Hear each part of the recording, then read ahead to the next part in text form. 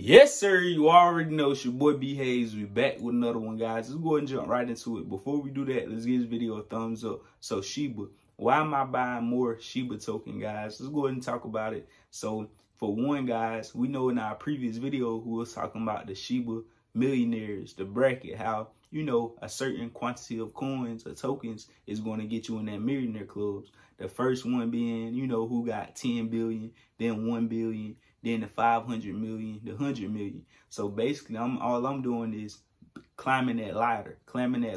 And that's not necessarily, putting all my faith in, oh, if I get this certain quantity, I'm going to be a millionaire.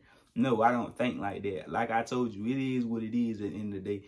I either make a lot of money from it or I don't. It'd be a bust. And I'm fine with that, guys, because from the beginning of this thing and all certain type of investments, I got some investments, I got 100% conviction. I know for a fact I got a whole lot of my eggs in it. And then some other opportunities, I like to take risk on a lot of opportunities, almost every opportunity I see, because I'm an entrepreneur and I'm an opportunist. So with that being said, the opportunities I least believe in, if I don't have much conviction, I still go for them. I still believe in them. I still put money in them, but I just don't put as much money. Meaning I put money that, some money I really, really wouldn't care about. I'm going to throw it away anyway on some clothes, on something like it's nothing. Because at the end of the day, money is nothing. It's just money. The real true value come in assets. Assets, guys, owning something that makes and produce money. Real estate, car rental business, anything like that. Money, cash, that ain't nothing. So throwing money in that's why I always tell people, throwing something in the Dogecoin, Shiba, anything you hear about, throw something in it. Even if it's $1, $10, at least you got it, you own it. And if you do something, you dare to capitalize out that opportunity that you set yourself up for. So regardless, guys, so I always, be an opportunist and take, whenever you hear about something from your friends or family, somebody trying to put you on to some money, hear them people out, see what they got to say. Even if you don't really believe in it, be like, hey, that ain't going Greg. He was talking about something like Bitcoin fools back in 2010. He was talking about Bitcoin like, man, I think that nigga tripping. Or not even mean to say the N-word, but I think, that guy tripping. And then he, they go and say, but dang, maybe he do know what he's saying, talking about it or whatnot. Even if you don't believe in it, what I'm getting to is, like, if Greg would have told you about Bitcoin in 2010, even if you didn't believe in it, just be like, hey, I'm an opportunist. I'm going to put at least $1, $10 in it. If it do something, if Greg really think this thing going to 100K or whatever in the future, I'm going to be a millionaire off $1. And, like, that's how you just got to think with life.